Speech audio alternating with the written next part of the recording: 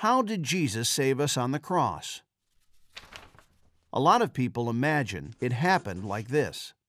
The death on the cross is the big catastrophe, but then, thank God, the resurrection puts everything right again. Phew, that was close. Jesus conquered death. Hooray! But that's not how salvation works. Salvation actually takes place on the cross. The cross is the sign of redemption. So, what happened on the cross?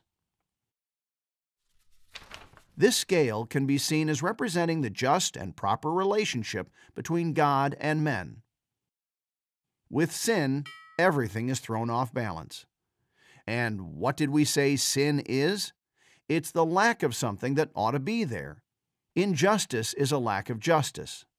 Jealousy is a lack of generosity, and so on. Sin, then, is the lack of something that ought to be there, and in the end, it is always a lack of love toward God or His creation. Good, or rather, bad.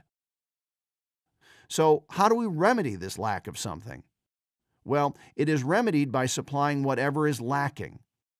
If sin is a lack of love, then it is remedied with an act of love. All right, let's go.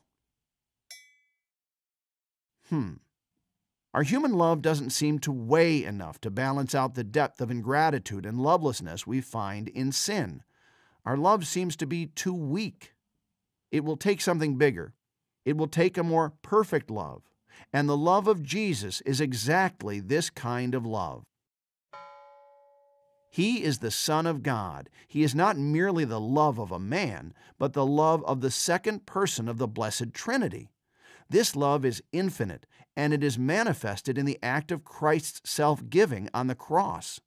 This love has the weight to counter all sins of all men of all time. The cross, then, isn't a failure. Neither is it, as Martin Luther, the father of the Protestant Reformation, understood it, a lightning rod for the wrath of God, who strikes His very own Son as punishment for our sins. God doesn't have to vent His anger so that we may be spared from His just punishment. No, the cross is the sign of God's love, and this is exactly where its saving power comes from. The perfect love of Christ on the cross weighs more than all the lack of love in all the sins of all men of all time. That is how redemption works. That is how the mountain of sin that separates us from God is overcome. That is how we are delivered from the hopelessness of sin.